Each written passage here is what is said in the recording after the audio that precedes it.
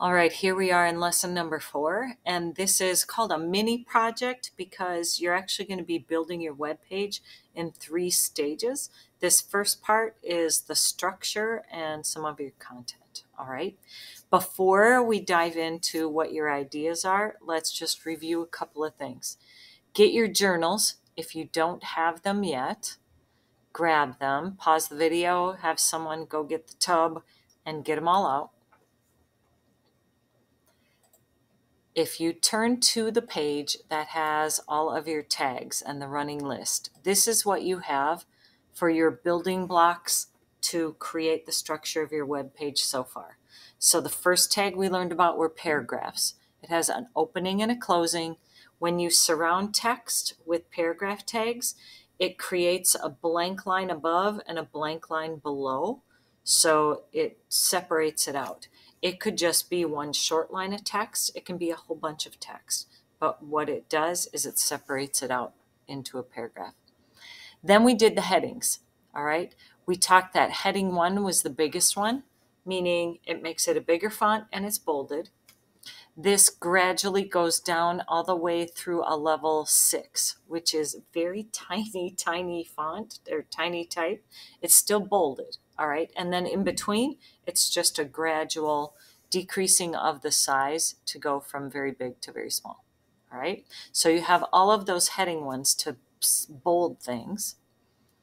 Then at the end of lesson 3, we saw these 2 special types of tags that only operate by themselves. They don't have a partner that's a closing tag. The BR is a line break. So unlike the paragraph, which gives a whole extra blank line and then it starts new, this just is like using an enter and it takes you to the next line. And the HR is a horizontal rule. That puts a really fine line in to separate your content. If you want to use those are kind of nice in organizing what you have on your web page. The last thing we talked about were lists, all right? At the beginning of lesson 4, some of you may have gotten to this on level 2, where you're practicing creating an unordered list. That means it's bullet points. This is the code that we put in your notes last time. So it's the unordered list, opening and close, and then in between you have the list parts. In between these 2 is where you would put whatever you wanted in your list. Like I think we did Halloween candy in here before, like, Twix and Kit Kats and M&Ms or whatever. If you want it numbered, the only thing that's different is you use an ordered list command, the O instead of the U, open and close. That will automatically number it. So do not type 1 period, 2 period, 3 period. Nope. It all does it programmatically. You are going to take all of this information now and start applying it into what do you want to make for your web page. If you have not had a chance to go to lesson 4 and do level 1, which had 6 parts, and level 2, you'll work on that first. But what I really want to spend some time in looking at is reminding you of some of those personal web pages you've seen already. Okay? Very simple, not a ton of fancy content, just to see what's there. So you had the dog one, remember that. The trip was a great kind of a blog or an accounting of that hiking trip. The background was really busy, but we're not to that point yet. So just think about the content itself. Same thing with this musical instruments one. There are a lot of great information. This recycling one, remember, this was where we saw them use those horizontal rules to separate different parts of their content. And then this one on haiku. So let's take a look real briefly at what some students have done last year, just to give you an idea of what kind of topic, if you're like, I don't know what to do, what are some possibilities, okay? What I'm going to ask you to incorporate is I want headings. I want 2 different sizes, all right? Paragraphs, I want to see 3 different pairs of paragraph tags to separate out some of your content. All right. And then build in some kind of list. So as you look at these examples, let's see what you notice. All right. Here was one about travel and places to go on vacation. So you'll notice I see at least 2 different sizes of headings. I think there are 3 here. I see a list, and these are the paragraphs, these lines in that content. There's 3 of them. Good. Okay. It doesn't have to be structured with, say, 7 sentences or whatever you are given as a guideline in language arts. For here, it's just some content separated with paragraph tags. All right, here's one about gymnastics. So as you just briefly look at it, you see a whole bunch of paragraphs. Good. I see different sized headings. It's organized really well. That's good. I see a couple of lists. There you go. This one was about trucks. So there are 3 paragraphs right in a row. There's some headings. These are different sized. And then a couple of different lists in there.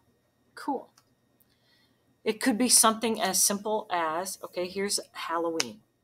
I see the headings. I see 2 lists.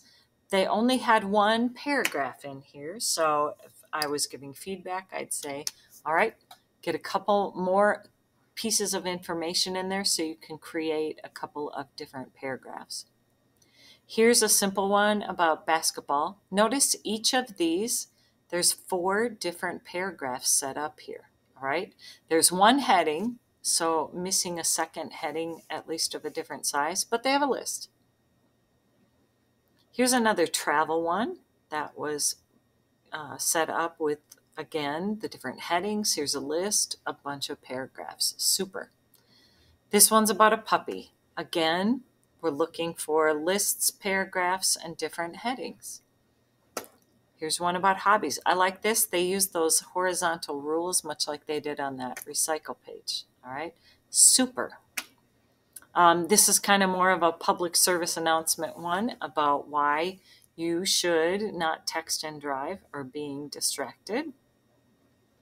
Another sports one where they have the paragraphs and then the list was there. So as you can see, there's a lot of topics that you can work with.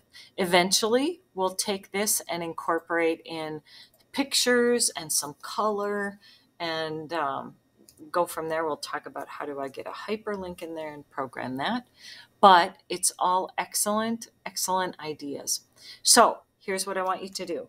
There is a project guide that I'm going to ask to have handed out right now, so you can pause the video to do this.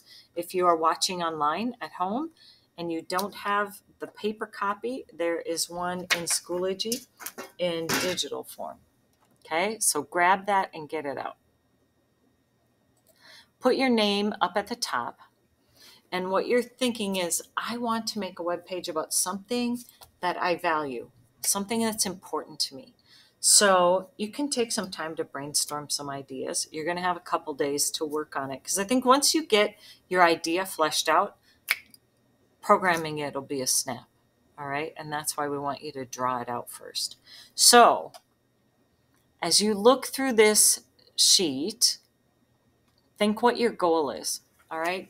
So I was thinking, well, I could do something. I like cooking. I like, things about my family. Maybe I want to do something about sports. I don't know. I think I'm going to settle in on musicals and musical theater. It's my favorite. That's what I want to do. You decide what you want and start going through this process of filling out the project guide. All right.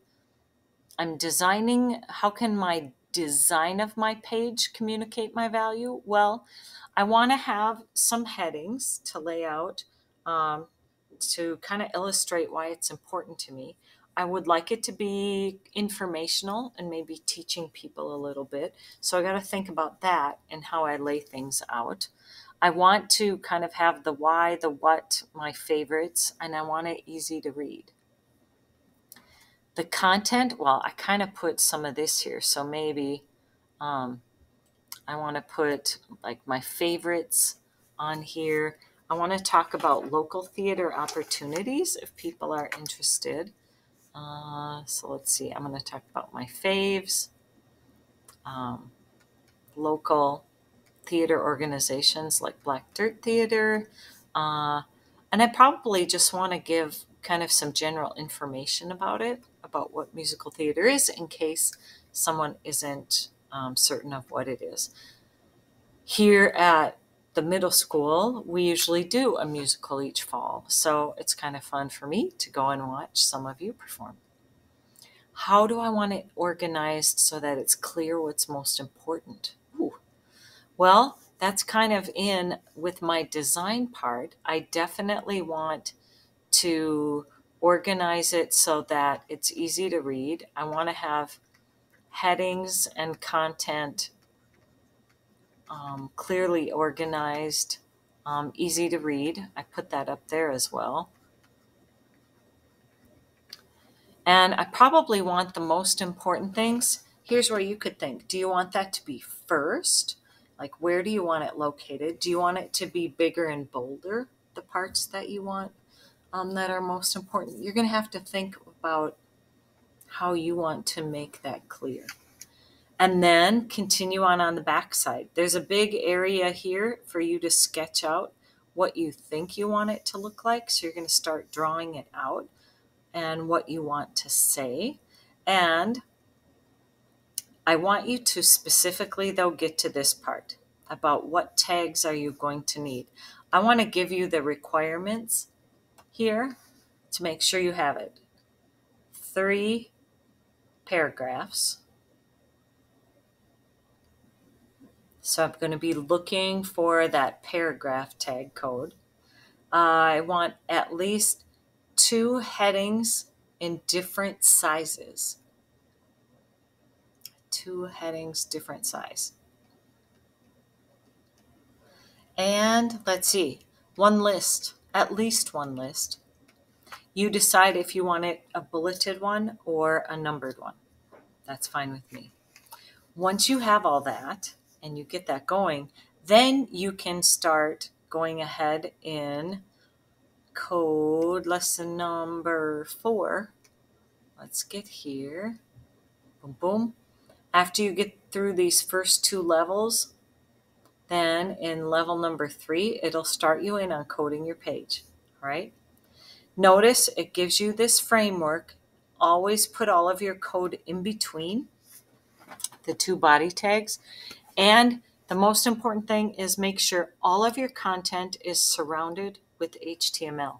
You don't want any content just floating out there without having something in front of it and at the end of it that is in HTML. Go from there and good luck, and let's see what you come up with.